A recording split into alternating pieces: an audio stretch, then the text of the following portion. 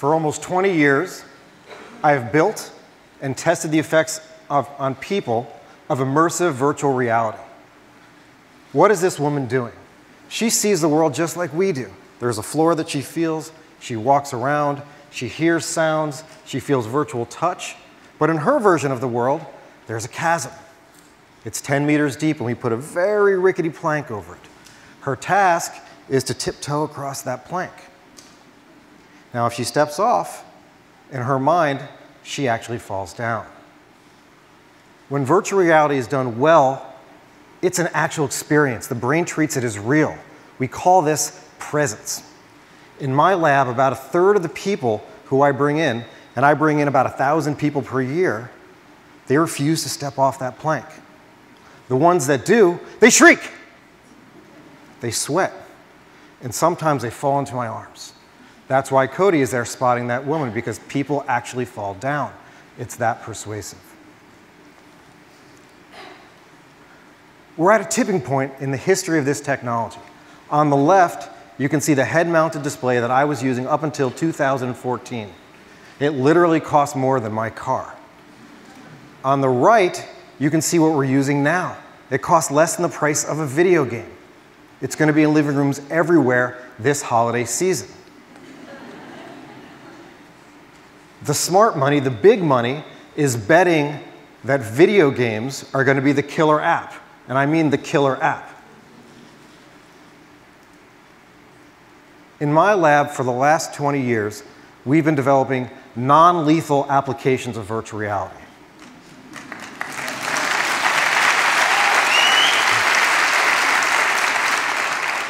We've run hundreds of experiments that show that a virtual reality experience is profound. It changes the way you think of yourself. It changes the way you behave. It changes the way that you think about others. One of these areas is conservation. So everybody in this room, we want to be green. We want to conserve. But it turns out it's really hard to do this. Everyday behaviors are hard to change. That's where virtual reality comes in. The New York Times read an article about toilet paper. It turns out that soft, fluffy toilet paper that we all love, it comes from non-recycled paper. If you're using that soft, fluffy toilet paper, you are cutting down trees. You are leading to deforestation. So this article comes out in the New York Times, but it doesn't change anything despite being written so brilliantly. So I live with the hippies in Northern California. It's the crunchiest place on the planet, but when I go into the supermarket, I can't find recycled toilet paper. So how do you actually change behavior? We ran an experiment where subjects came to the lab, they put on the helmet, they had a haptic device that shook their hands like a chainsaw, and we forced them to cut down trees. The trees crashed into the floor, banged their feet up. It feels very real. In fact, people that go through this, they say to me, Jeremy, every time I go through that toilet paper aisle, I think of you. And I'm okay with that. In our experiments, we had 3 groups. One group cut down a tree in virtual reality. The second group saw a video of a tree being cut down. And the third group read a beautifully written narrative of what it'd be like to cut down a tree. All 3 groups said, after this treatment, that they wanted to use less paper. But we followed their behavior after the study, and only the virtual reality group changed. They used 20% less paper than the rest of the groups. So virtual reality provides the best of both worlds. The brain treats it as real, but we don't actually have to kill trees to teach you conservation. Many of you guys have been to Italy. Some of you have actually been to the island of Ischia off the coast of Italy. Some of you might have gone to this beautiful castle on your sightseeing journey. I'd venture to say that none of you have scuba dived to see the underwater volcanic vents on this rocky reef. Why does a third of the United States, a third of the people in the United States, not believe that climate change poses a serious threat, whereas almost all scientists do? If I could bring the world, everybody in this country, to this particular reef and show them these volcanic vents, I could change minds about climate change. When people experience something directly, They see it in a different light. This quote is from Dr. Jane Lubchenco, who was the head of the National Oceanic Atmospheric Administration under President Obama for 4 years. Dr. Lubchenco witnessed more natural disasters in her 4-year term than in any 4-year term in US history. She had a heartbreaking job. Her job was to go and visit these sites and help victims of natural disasters, for example, Hurricane Sandy. What Dr. Lubchenco learned is that experience trumps skepticism. Doesn't matter what your politics are. If a natural disaster destroys your hometown, you believe in climate change. In virtual reality, disaster is free. I hit a button, it happens, and nobody gets hurt. So let's go back to Ischia. These volcanic vents spew pure carbon dioxide. This is very special because typically when there's volcanic vents, they also have some toxic chemical, for example, sulfur. These guys are pure carbon dioxide, so they show us the future of all of the oceans in the world. It turns out that 20% of human-produced carbon dioxide gets absorbed by the oceans. So think of this special tiny vent off the island of Ischia as the canary in the coal mine. This is warning us of danger to come. When carbon dioxide hits the ocean, a chemical reaction occurs where the water becomes more acidic. When the water becomes more acidic, the coral and other life forms have struggled to find food, struggle to fortify their cells, and they die. In the past 2 centuries, our oceans have increased in acidity a staggering 25% in the last 2 centuries, and this rate is accelerating. So what's going to happen to all the life in the ocean?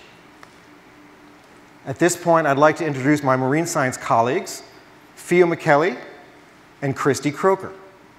They have been using this reef as a crystal ball for the last decade to see how ocean acidification, human-produced carbon dioxide, is going to change all of our oceans. Here you can see them scuba diving, doing a species count to understand how it will affect life in the ocean. Here are 2 zones on their reef. On the left is the healthy reef. It has a normal ocean chemistry. You can see the white coral there, you can see the red coral there, you can see lots of life diversity. On the right is an area of the reef that's closer to these volcanic vents. This area simulates how all of our oceans will look by the year 2100. 85 years from now, this is how all of our oceans will look. Notice there's no coral, and notice how algae has completely taken over the scene and stifled the rest of the life that's there. Carbon dioxide production is going to devastate the ocean. Scientists know this. They publish these findings in the top journal on the planet. But humans don't. In this room, most people have not heard of ocean acidification. Why not? And the answer is because you don't have a direct experience. I can't bring all of you to Ischia, but I can bring Ischia to you. Would you guys like to go on a field trip? All right, who wants to go? I love field trips, and I love bringing my little field trip pack of technology like I always do on every field trip ever. All right. All right. I'm going to put on this.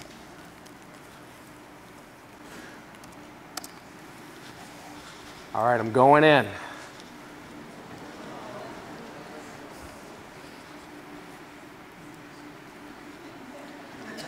I'm in.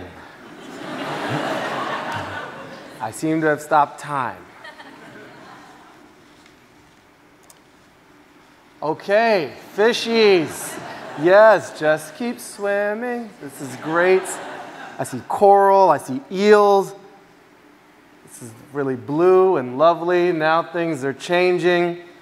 I see bubbles of doom killing everything around me. Now it's all brown and sad. Yeah, okay, so that was bad. I don't want bubbles of doom. Can I make it stop? Welcome back. Thank you. Welcome back.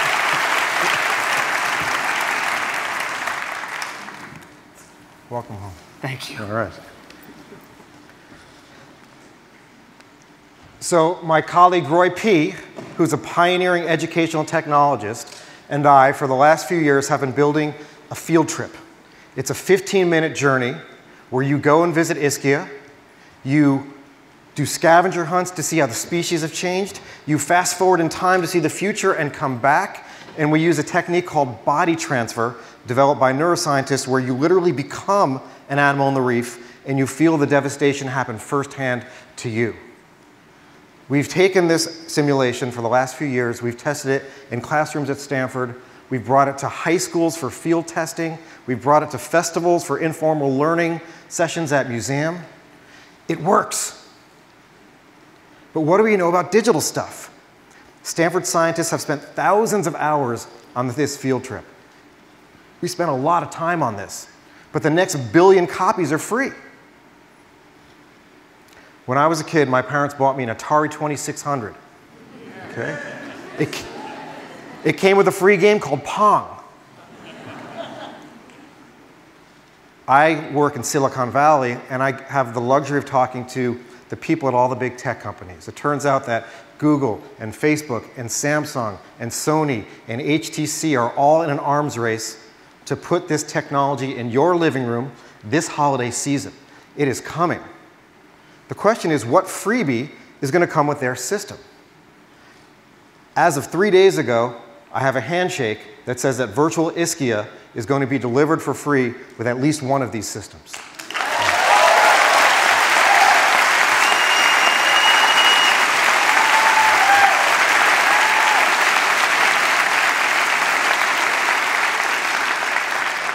Yeah, it's great. It's really neat.